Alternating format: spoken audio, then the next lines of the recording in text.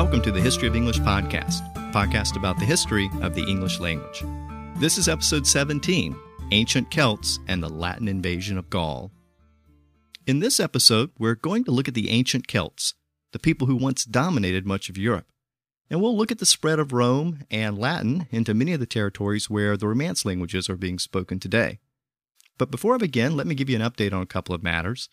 First, I sometimes neglect to mention the website for the podcast, so let me do that. It's historyofenglishpodcast.com. And also, I've mentioned in past episodes that I'm working on a series dedicated to the history of the alphabet, from its ancient origins to modern English. And it's taken me a little longer than I anticipated to put that together because I've been trying to maintain a regular schedule for this podcast. And so in order to get an episode of the podcast ready every 2 weeks, I've not had as much time to dedicate to the alphabet series. But it looks like that series will be ready by the start of the new year, and it will actually consist of several parts. First, there'll be an overall history of the alphabet, and then a look at the various letters and how they got to use in their current form. So it'll basically be an audiobook, which will be divided into several chapters. So look for that in January. So let's turn now to this episode. And last time I explored the rise of Rome from a small village in western Italy to the dominant political and military power of the Mediterranean. And with the spread of Rome, the Roman language went with it. But the overall role of Latin was still limited at this point. In the eastern Mediterranean, Greek was still the dominant language, and it would remain the dominant language even after the Romans conquered the Macedonian and Greek territories in the east. In north of Italy, in the areas we know today as France and Germany and Britain, it was the Celtic languages that dominated. So let's look at these Celtic-speaking people of Western Europe and try to figure out who they were. When we think of modern Celtic cultures, we think of places like Ireland, Scotland, and Wales. We can also include places like the Isle of Man and the French province of Brittany. In all of these places, modern Celtic languages are still spoken. But these are merely the remnants of a culture, or at least a linguistic group, that once dominated most of Central and Western Europe. In fact, during the time of the early Roman Republic, pretty much all of Europe, between Italy in the south and Scandinavia in the north, was occupied by Celtic-speaking tribes. And this included Britain and large portions of modern Spain. So, who were these ancient Celts? Well, they were the linguistic descendants of the early Celtic tribes which I've mentioned in earlier episodes. So, like the Greeks and the Romans and the Germanic tribes to the north in Scandinavia, they all spoke languages which were descended from the original Indo-European language. As you may recall, I've mentioned in prior episodes that late in the 2nd millennium BC, there were a variety of Indo-European tribes in the region north of Greece in southeastern Europe. And I've mentioned that these tribes included the tribes that swept down into Greece and caused disruptions which led to the period known as the invasion of the Sea Peoples in the eastern Mediterranean. And I've noted that some language historians believe that these tribes may have also included the ancestors of the Latin-speaking tribes and the other Italic-speaking tribes that found their way into Italy. And I've mentioned that these tribes may have also included the ancestors of the Celtic-speaking tribes. But let's keep in mind that, as with so much of this part of ancient history, we can't be too definitive about any of this. There are still lots of competing theories about the specific treks taken by the various Indo-European tribes. By now, if you've listened to the earlier episodes of the podcast, you'll know that much of what is known about ancient history is the product of relatively recent discoveries. And by relatively recent, I mean within the past couple of centuries. And that's generally true for our view of the ancient Celts as well. In the mid-1800s, a prehistoric cemetery was discovered near Hallstatt in modern Austria. And excavations revealed that this was the site of a culture that existed from around the 8th century BC until the 6th century BC. And it turns out this was one of the earliest Celtic settlements in Central Europe. And about a decade after the discovery of the Hallstatt cemetery, a prolonged drought in Switzerland lowered the level of several lakes and revealed the remains of another ancient settlement near the city of La Tène in Switzerland. And this was a later Celtic settlement which originated near the end of the earlier Hallstatt period and indicates a general westward movement of these peoples from southeastern Europe into Western Europe. And both of these sites have revealed a tremendous amount about these early tribes. These Celtic tribes also existed at a time when early Greek and Roman historians encountered them. So, in addition to the archaeological evidence, we also have some contemporary accounts of these Celts by these ancient historians. So if we put all these pieces together, we can get a general sense of who these people were. As I've said, it's likely that the linguistic ancestors of the Celts were located in southeastern Europe in the area north of Greece late in the 2nd millennium BC. From here, they began a migration northwestward along the southern side of the Carpathian Mountains into the area of modern Hungary and then further westward into modern Austria. Remember, this is where the Celtic cemetery was discovered in Hallstatt in Austria. And this site represented one of the earliest of the ancient Celtic settlements. And so historians call this the Hallstatt culture. And we can think of it as the Hallstatt phase of the overall Celtic culture. Now, this Hallstatt phase begins around 750 BC. So to put that into some perspective, that was around the time that the ancient Greeks were emerging from the Greek Dark Age, having just adopted the Phoenician alphabet. And that was around the same time that the first Latin-speaking tribes were settling into the community that would become known as Rome. So at this very early stage, these early Celts were just another group of tribes settling into Western Europe and speaking an Indo-European dialect or language. And by this point, there may have been enough of a distinction between the languages of these tribes and the other Indo-European tribes that we can say that we have a distinct Celtic language in place. But linguists are not in universal agreement on that point, so regardless, if the Celtic language didn't exist yet, it was quickly emerging. And by this point, these early Celts had discovered the first organized farming in northern Europe. And archaeologists who study this part of Europe call the people who lived there before the Celts the urn-filled culture, because they cremated their dead and they interred them in urns. And around the time that this Hallstatt phase began, around 750 BC, this pre-existing urn-filled culture began to morph into the emerging Celtic culture. So we probably have native peoples in these regions who were beginning to adopt some of the Celtic cultural characteristics, including the Celtic dialects. Remember that there's a difference between the spread of a language or culture and the spread of ethnicity. So this early Celtic culture was spreading throughout Central Europe, perhaps by invasion, perhaps by migration, perhaps by assimilation of native cultures, but it was spreading, and it was spreading very quickly. And these tribes continued their westward expansion, so that by the time we get to the Latin settlement in modern Switzerland, say around 450 BC, we can say with some certainty that we have a distinct Celtic language in place among these peoples. And by this point, Celtic tribes occupied, or they were in the process of occupying, much of the territory of modern Germany and Austria and Switzerland. Now, during this so-called Latin period, from around 450 BC until about 200 BC, these tribes were spreading throughout Western Europe, eventually occupying all of modern France and the British Isles and large portions of modern Spain. So what we really have is a group of tribes spread out over a broad swath of Central and Western Europe. At one time, early historians were reluctant to group all these people together as part of some larger unified cultural group. The fact is, these tribes were often at war with each other, and there's no indication that these people saw themselves as part of some larger interconnected culture. But as modern scholars have examined these peoples more closely, and with the benefit of hindsight, they've begun to focus on the similarities between these people. And they've increasingly concluded that we do in fact have a common culture among these people that we can now call the ancient Celtic culture. Now, there was no unified government among these peoples. Instead, it was really more like a confederation of independent tribes. But they had a common material culture, and they had a common religion, and they had a common language, or at least a common family of languages. And it's these three things, material objects, religion, and language, that allows us to group these people together and call them the Celts. So let's start with the material objects. Archaeologists have determined that these ancient Celts were the first people of Europe to master the use of iron. They've discovered amazing artwork and tools and weapons, all made from iron and all of a very similar style.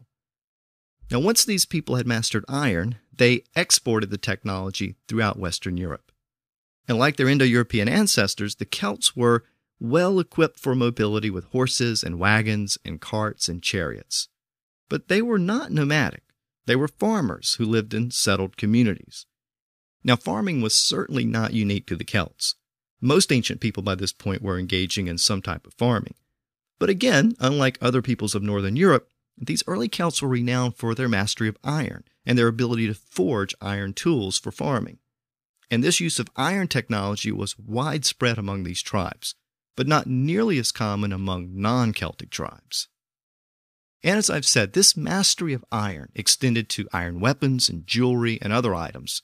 So this early use of iron and mastery of iron is the first thing that linked these early tribes together. The second major unifying factor was religion, and specifically the class of religious leaders which these tribes utilized. And you've probably heard of these religious leaders before. They were called the Druids. The Druids were Celtic priests, and they conducted a wide variety of religious ceremonies. They officiated at the worship of gods, and they regulated private and public sacrifices. They also acted as judges in disputes between both individuals and tribes. They had a very special status in Celtic society. They came from leading families, and they were exempted from paying taxes or taking part in fighting. And they were basically the teachers and the judges within Celtic society. And the key here is that you don't really find Druids outside of these Celtic tribes. The later Romans noted that the Germanic tribes, further north in Scandinavia and into northern Europe, they didn't have Druid priests. So the Druids were unique to the Celtic culture. And that fact provides another unifying link between them. Now, at the height of Celtic power, it was possible to cross the entire continent of Europe from east to west without ever leaving Celtic territory. Remember that the Germanic tribes occupied the territory to the north in northern Europe, and the Romans were expanding throughout the Mediterranean to the south. But the vast territory in the middle was occupied by the Celts. And even though they were not a cohesive group of tribes, the Druids within these various tribes did communicate with each other over vast distances. According to the later Romans, the Druids of Gaul, which is in modern France, they communicated with the Druids of Britain.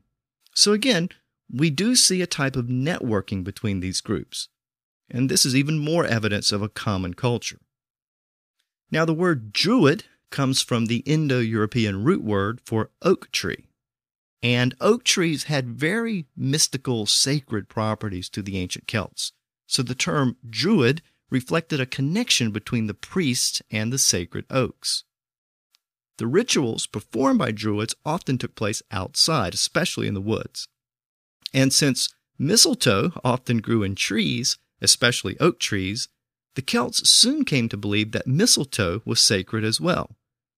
They thought that mistletoe had healing properties and could fend off evil spirits.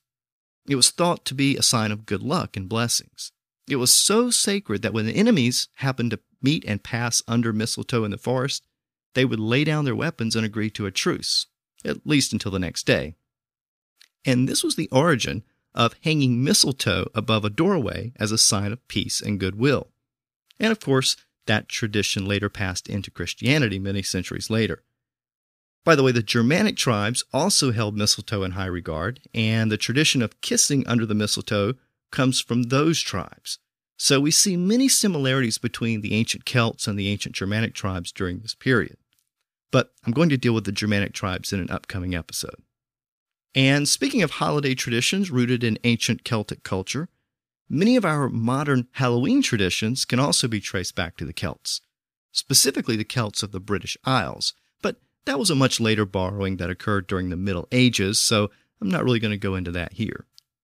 So the use of iron and the creation of specific iron objects helps to establish a connection between these people, and certain religious practices, especially the existence of Druids, marks another cultural connection. But one of the most important connections between these people, especially for our purposes, was the fact that they all spoke closely related languages, which we call Celtic today. And again, these were ancient versions of the modern Celtic languages like Gaelic and Breton. But like many ancient people, the Celts were illiterate, meaning simply they didn't write down their language. So that obviously makes the study of the early Celtic languages very difficult. And the major point here is that by the 2nd century BC, Celtic languages were widely spoken across Western and Central Europe. And even though those languages were quite likely diverse and may not have been mutually intelligible, they still reflect a common linguistic ancestry. So all of these factors allow historians and linguists to lump these various European tribes together under the general heading of the Celtic tribes. Now, by 400 BC, these tribes had already spread across much of Western Europe, and they were also probably filtering into the British Isles at this time as well. They brought with them all of the cultural factors I just discussed: ironworking, Druids, and Celtic languages. Now, as I mentioned earlier, archaeologists call the earliest Celtic culture the Hallstatt culture, based around what they've unearthed at Hallstatt in Austria. And then there was this later Celtic culture exemplified by the site at La Tène in Switzerland. But these later artifacts, discovered at La Tène, have much more elaborate designs, and they reflect influences from trading with the Greeks and the Etruscans. And this would have been a time when ancient Greece was flourishing and the Etruscan culture was still prominent in Italy. So let's take a look at the early contacts between these Celtic tribes and their neighbors. I mentioned earlier that the Celtic tribes were illiterate, but the Greeks and the Etruscans, and the later Romans, they were literate. They had written languages, and they also had writers and historians. And since they encountered the Celts, and since their writers sometimes wrote about the Celts, we can get a glimpse of these ancient Celtic people from these limited written accounts which do exist. But one of the problems we have is that we're getting the perspective of outsiders who didn't always have a positive view of the Celts. So we have to keep that in mind as we review these writings. It was, in fact, the Greeks who coined the term Celt. The Greeks called these Central European tribes the Keltoi. And some linguists believe that the term Keltoi may have simply been a generic term for the people who they considered to be barbarians in the north. So it may not have referred to any particular cultural or linguistic group. Now, the later Romans also encountered the same Celtic tribes as they ventured north across the Alps into the heart of Europe. But the Romans coined their own term for these people. They called them the Galli. And unlike the term used by the Greeks, which was probably more of a generic term, many linguists believe that the Roman term Galli initially referred to a specific tribe, but it eventually came to be used to describe the entire region, which they called Gallia, and which we would come to know as Gaul. And the area of Gaul roughly corresponds to modern France. So the term Gauls can be a little confusing. The Romans used it to refer to the people who inhabited the region of Gaul, and these people were Celts, but for the early Romans, they generally just called them Gauls.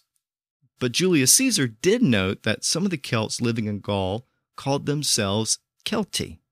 So there does appear to be a connection between this word Celti and the Greek term Keltoi. It's possible that the early Greeks and the Romans had each encountered the same tribe or groups of tribes which used that term to refer to themselves. But the major point here is that these terms, Celts and Gauls, they often get used interchangeably by historians. But technically speaking, the Gauls represented only a portion of the overall Celtic people of Europe. Now, in 324 BC, the Greek explorer Pytheas traveled all the way to the British Isles, and he referred to Ireland and Britain as the Britannic Islands, with the Celtic inhabitants referred to as the Britanni. And the Britannic Islands became known as Britannia, and eventually, in the hands of the Romans, it was called Britannia. And according to Pytheas, the Celtic residents of Britannia, they mined tin and iron, they made pottery, they weaved cloth, and they raised large herds of cattle and sheep. So this was an ancient culture that still resembled the original Indo-European culture in many respects. And speaking of the connection between the early Indo-Europeans and the ancient Celts, they both revered horses, and they placed them in very high regard. The ancient Celts held annual parades and chariot races, and in times of war, they fought on horseback and were especially skilled at using horses in their cavalry. In fact, the Celtic cavalry was capable of intimidating the Roman infantry. And it wasn't until the Romans finally developed a disciplined professional army that they were able to routinely defeat the Celts in battle, but more on that later. And by the way, some historians believe that these ancient Celts invented horseshoes. Remember, the Celts were some of the first people of Europe to master the use of iron. So what else did the Greeks and the Romans have to say about the Celts? Well, they described the physical appearance of the Celts. Supposedly, they were tall people and they were fair-haired, so that means they had light-colored hair. Archaeologists have unearthed graves with Celtic warriors and chiefs who were in excess of 6 feet tall, which was very tall for that period of time. They were also said to bear large mustaches with neck rings made of gold, silver, and bronze. They wore colorful clothing, and they loved to fight in battle. The colorful clothing attributed to these ancient Celts also provides a cultural and historical link to modern tartan and plaid fabrics associated with Celtic societies. And speaking of Celtic clothing, the Romans were amused by the fact that the Celts wore pants instead of tunics. And in fact, the word breeches, or as we say in the American South, breeches, may have been one of the oldest Celtic words in the English language. That word actually predates Old English. It goes all the way back to the original Germanic language spoken in Northern Europe. But the ancient Celtic language had a very similar word. The original Germanic word was something like brokes, and the Celtic word used in Gaul was bracca. So it's believed that one of the tribes borrowed the word from the other. And remember that by this point, the Celts and the Germanic tribes were neighbors, and sometimes rivals fighting for the same territory. So words would have likely passed between them, both figuratively and literally. If the Germanic tribes borrowed it from the Celtic Gauls, then that would make it one of the first Celtic words to arrive within English, or actually in this case, the ancestor of English. By the way, the Celtic term bracca passed into Latin after the Romans conquered Gaul and eventually passed into French as braguette, which meant codpiece armor to protect the crotch area. And this word braguette eventually gave us the word bracket due to some resemblance in shape between early brackets and the French braguette. Doesn't sound very comfortable, but think of the braguette as the connecting point between the two legs. So in that sense, the term bracket makes a little more sense. So there you go. Now, according to these early Greek and Roman writers, women held many positions of equality with men in Celtic culture. They fought alongside men in battle, and they retained control of their personal possessions after marriage. They also wore makeup, and they placed their hair in braids. So I've discussed what the Greeks and the Romans wrote about the Celts, but let's explore the relationship between them a little further. Now, first, I mentioned in the last episode that Celtic tribes from Gaul crossed the Alps and traveled down into northern Italy, where they sacked the early city of Rome around 391 BC. And I noted that it had a tremendous psychological impact on the Romans. It shaped the way they viewed the Celts, or the Gauls, going forward. The Romans basically viewed them as savage barbarians and as a lingering threat in the north. And following the conflicts with the Romans, some Celts moved to the east into the Balkans and eventually to Macedon and Thrace in modern-day Greece. About 25 years after Rome was sacked, there were reports of Celts fighting as mercenaries in the wars between Sparta and Thebes in Greece. And a few years later, in 335 BC, Alexander the Great fought a brief skirmish against the Celtic tribe in the Danube Valley region to shore up the northern territory before he moved on to Anatolia and the Middle East and eventually India. So even Alexander had to deal with Celts on his northern border. And in fact, about a century later, well after the death of Alexander, and with Greek power waning, another group of Celtic tribes invaded Greece and they sacked the city of Delphi. Now, this was around the time when the Romans were fighting the Punic Wars with Carthage to gain control of the Mediterranean. And I mentioned Hannibal's famous trek from Spain through southern Gaul and across the Alps on his way into northern Italy. Now, this trek took Hannibal through Celtic territory in northern Spain and southern Gaul. Remember, that's modern France. So along the way, Hannibal actually retained Celts as mercenaries in his army. And large numbers of them fought as part of Hannibal's army against the Romans in Italy. It's estimated that Hannibal had about 10,000 Celtic mercenaries from Spain alone. So you can probably see why the Greeks and the Romans had a generally negative view of the Celts. And you can see why the Romans really wanted to eliminate this northern threat. But this was barbarian territory to the Romans. They mainly wanted security from the Celtic threat in Gaul, but that could only be accomplished by actually conquering Gaul. And up to this point, Rome had been occupied by its quest to conquer Italy and the Mediterranean. Now, at this point in history, in the 2nd century BC, Western Europe can be roughly divided into 3 distinct territories. Around the Mediterranean was the Roman Republic, where Latin was spreading and becoming a lingua franca, except in the east where Greek held on. And far to the north were the Germanic tribes, which included the ancient ancestors of the Anglo-Saxons. And this is where the early Germanic languages were being spoken. But the vast territory in the middle was occupied by Celtic-speaking tribes. And a series of events were about to transpire, which would mark the beginning of the end of the Celts as a distinct culture in continental Europe. And it would pave the way for the Romans and the Germanic tribes to take over in these Celtic areas. Now, shortly after Rome began to establish trading posts up the Rhone River in Gaul, a situation developed in northern Europe which caused a great deal of concern in Rome. This was around 120 BC, and at this point, a group of tribes from Jutland and the North Sea coast began to migrate southward, possibly as a result of a flash flood in their Jutland homeland. Now, you may remember from way back in episode 3 that Jutland means home of the Jutes. And the Jutes were part of the Anglo-Saxon tribes who brought Old English to Britain. But since there were a lot more Angles and Saxons than there were Jutes, the Jutes didn't get their name in that label. But there were enough Jutes to establish their own territory, which eventually became Kent in England.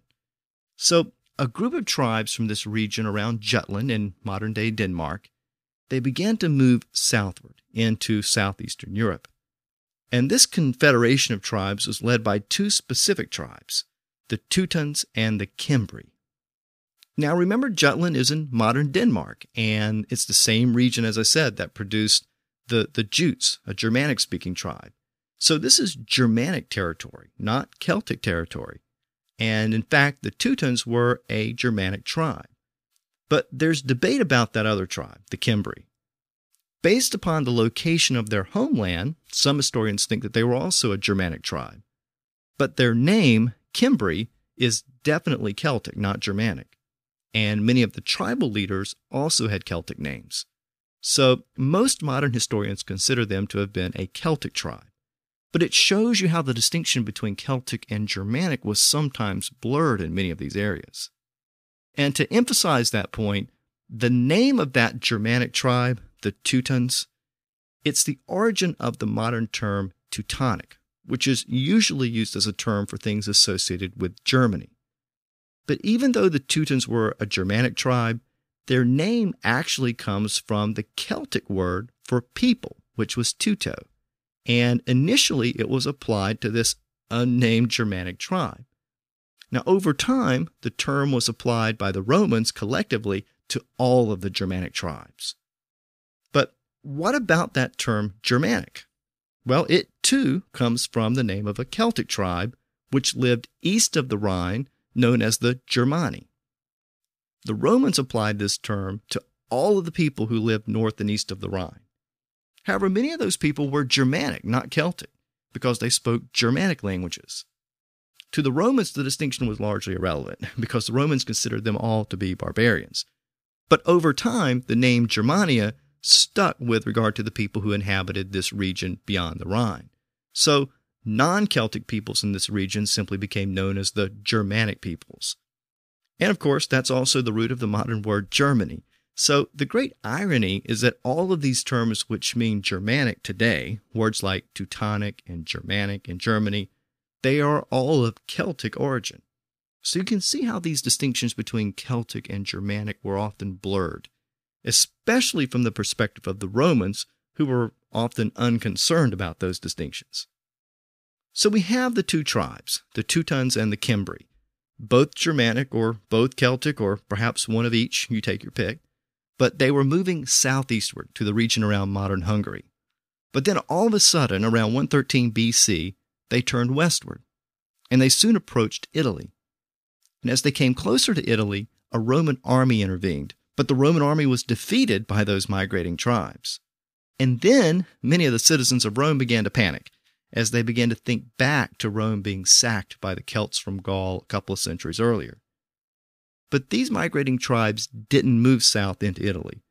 Instead, they continued to move westward into Gaul.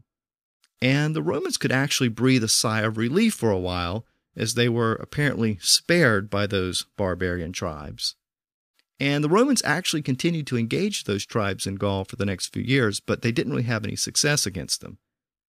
And eventually, for some reason, the Teutons and the Cimbri decided to divide their armies, and the old divide and conquer strategy finally came to the Romans' rescue. The Roman legions finally defeated the Teutons in southern Gaul in 102 BC, and they defeated the Cimbri tribe in northern Italy in 101 BC. But the Celtic threat didn't end there. By this point, the Germanic tribes in northern Europe were expanding southward into the Celtic territory. And in the east, the new kingdom of Dacia, formed in the Balkans, well, it was expanding as well. And a Celtic tribe in Switzerland, called the Helvetii, outgrew its homeland, and it began to spread westward as well. And all of this expansion on the northern and eastern sides of the Celtic lands was having a domino effect, and it was pushing more and more Celtic tribes westward and southward into the fringes of the Roman territory. And skirmishes were starting to break out between the Celtic tribes on the northern border of Rome.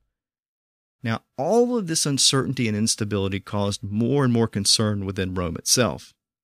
The Romans already had a deep fear of the Celtic tribes since the initial sacking of Rome. And now the fear of invasion was a frightening reality. The stage was set for someone who could take advantage of the situation by leading a Roman expedition against the Celtic tribes and delivering peace and security to Rome. And Rome had such a person. His name was Julius Caesar. Now, Julius Caesar was an aspiring politician looking for a great propaganda victory to match the exploits of his rival, Pompey, who had acquired territory for Rome in the east. And Gaul was an obvious target. Now, Caesar also had a professional army, which he needed to keep employed.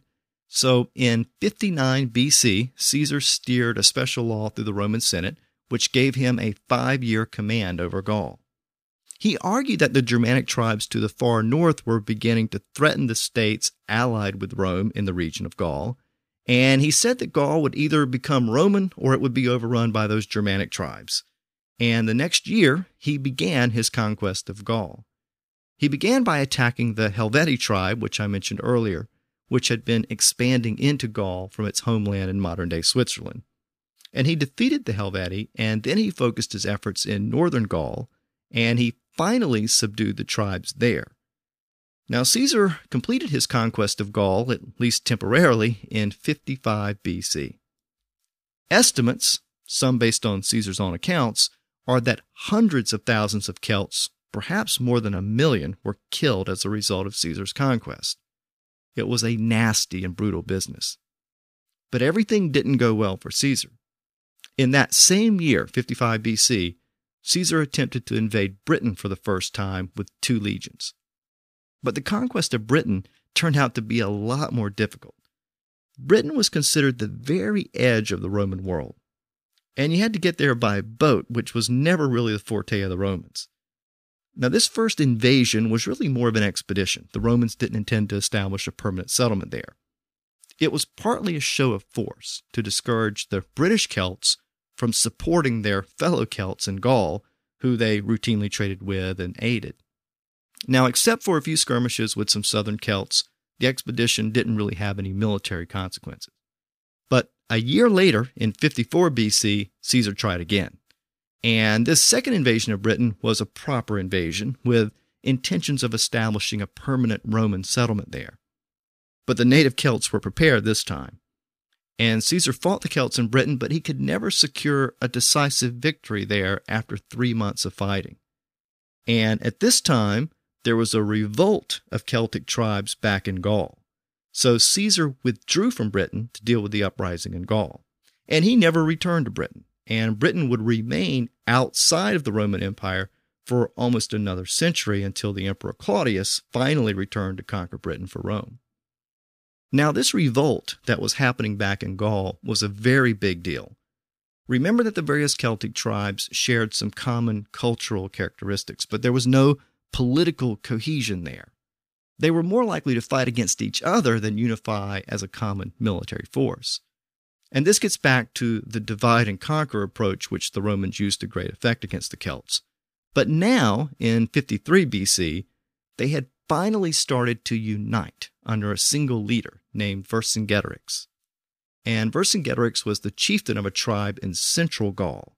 He had encouraged the various Celtic tribes to unify against the Romans, and he soon emerged as the supreme military commander of the Celts. And as the leader, he actually burned Celtic towns and crops to prevent the Romans from accessing the food. And he adopted guerrilla tactics to interrupt and cut off Roman supplies. Now, his rebellion was initially successful against the Roman army and their Germanic mercenaries. But the Romans eventually got the upper hand due to their superior discipline and organization. And the Romans were finally able to surround Vercingetorix and force him to surrender. And this effectively marked the end of any real Celtic threat to Roman power in Gaul. Now, Caesar's conquest of Gaul had taken 8 years, and that's an incredibly short period of time to conquer such a large territory. And needless to say, it was a huge political victory for Caesar. But politics is a messy business, and Caesar's political rival back in Rome, remember, was Pompey. And Pompey recognized what Caesar's victory meant for Caesar, and therefore meant for Pompey himself. Now, technically, Caesar's term as the governor of Gaul had expired. So Pompey was able to get the Roman Senate to order Caesar to disband his army and return to Rome. But Caesar was having none of it. Pompey had accused Caesar of insubordination and treason, and Caesar suspected that he would be prosecuted if he returned to Rome as a civilian. So he took his army and headed for Rome with his army in tow. And in 49 BC, Caesar crossed the Rubicon River, which was the northern boundary of Roman territory at the time. Now, by crossing this river, Caesar was entering Rome with his own army in violation of the Senate's order. And for Caesar, crossing the river was basically a point of no return. He knew that it would mean civil war, and this is where we get the modern English phrase, crossing the Rubicon, to mean going beyond the point of no return. Now, civil war in Rome did ensue, and Caesar emerged victorious. He also emerged as the dictator of Rome in 48 BC, and we can now start to speak of the Roman Empire as opposed to the earlier Roman Republic. And I'm going to talk a lot more about Caesar and the Roman Empire in the next episode, but let's turn our attention back to Gaul, because that's the focus of this episode. Now, after the Romans finally subdued the Celts in Gaul, the Celts there were largely assimilated into the Roman Empire. Rome began an extended period of Romanization, which I described a little bit in the last episode. Now, Rome promoted trade and farming and industry within Gaul. But the most important part of this story for our purposes is that the native Celtic languages began to disappear in Gaul, and Latin gradually began to replace those languages. The Latin dialects spoken in this region would eventually evolve into an early form of French. And as I've noted throughout this podcast series, this was the avenue by which English inherited a very large portion of its modern vocabulary. The Latin words evolved into French and then passed into English with the Norman invasion of England in 1066. So the Roman conquest of Gaul was a crucial event in the overall story of English. But what about those Celtic languages that were now being replaced by Latin? What was the long-term impact of those languages on English? The answer is not very much.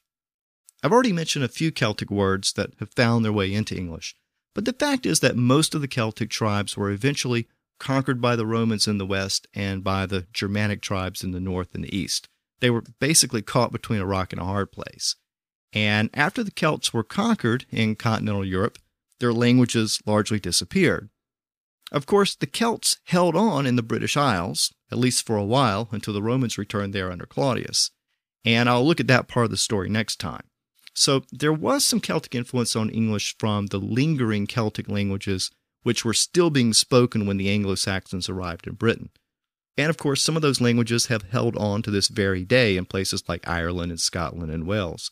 So there was some limited Celtic influence on English when the Anglo-Saxons encountered those Celts in Britain, but I'll address those influences when we get to the Anglo-Saxon invasion. The other Celtic influence on English comes in the form of a few words used by those continental Celts in Gaul, which were adopted by the Romans and the Germanic tribes. And a few of those words have found their way into modern English through Latin or through the Germanic languages. I've already mentioned a few words like breeches and bracket, Teutonic and Germanic, all of which have roots in the ancient Celtic languages of Gaul. We also get lots of place names from the original Celts. For example, the names of London and Paris are both rooted in Celtic names, as is the Thames River, which runs through London, and the River Seine, which runs through Paris. And since Gaul eventually evolved into the territory we know today as France, it's not surprising that we can find a fair amount of Celtic words in modern French. It's estimated that there are about 500 Celtic words in modern French, and there may actually be quite a bit more than that. But what about English? Well, the Latin word bulga, meaning a leather bag or knapsack, came from a Celtic term used in Gaul. And the word came into English from French as baguette, and later becoming budget. It originally retained its meaning as a small bag, then a leather purse or wallet, then it came to mean the collection of papers in the wallet. And much later, in the 18th century, it came to be used in its sense as a financial record or document today. So, budget comes from Celtic origins. And the Old English word riche, which is the original version of our modern word rich, also came from Celtic origins. I mentioned this word back in the episode I did on the letter C. Well, this word riche was almost certainly borrowed from the Celts by the early Germanic tribes on the continent before they migrated to Britain. The word meant kingdom in Old English, and it's directly connected to the Germanic word Reich, as in Third Reich. It eventually came to also serve as an adjective, meaning rich or powerful, and that's the sense that we have it today. So again, the word rich comes to us indirectly from these ancient Celts. Another very common English word which comes from these Celts is the word car. And this word comes from early Roman contact with the Celts. The Celts in Gaul had used the term for their war chariots, and Julius Caesar borrowed the term during his wars there. The term passed through Latin and French before finally making it into English. And the English word bin, B-I-N, as in trash bin, may have come from a word used by the Celts in Gaul as well. The word was bin, and it was a type of cart which usually carried a woven wicker form which was made to look like a person. And these forms may have been used to contain bodies that were sacrificed by burning. And the term was adopted into Middle English to mean crib or manger. And it eventually came to mean a type of storage container. And of course, that's the sense that we have it today, as in trash bin. Now, beyond those words, we get a few words from the Celts in Britain after the Anglo-Saxons arrived there. A word like ass, for example, was probably adopted from a Celtic word by the Anglo-Saxons.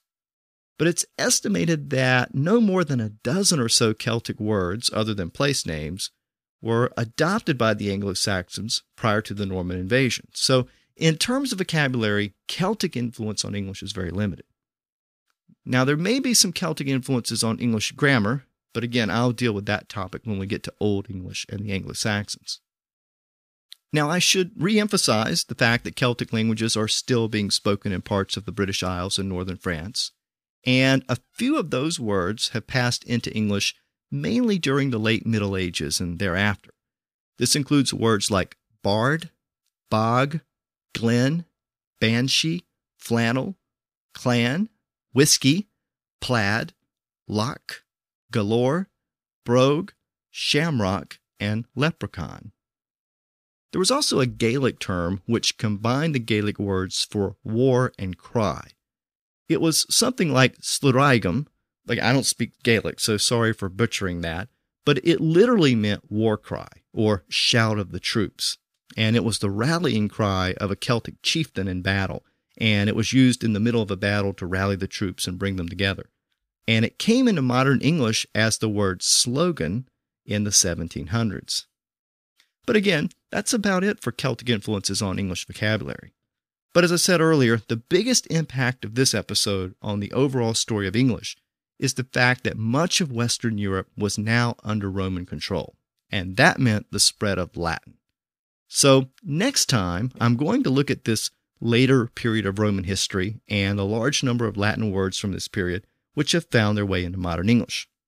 This is also the story of the Roman conquest of Britain and the rise of the Germanic tribes in the north. So I'll be setting the stage for the fall of Rome and the Germanic invasions of Europe. So until next time, thanks for listening to the History of English podcast.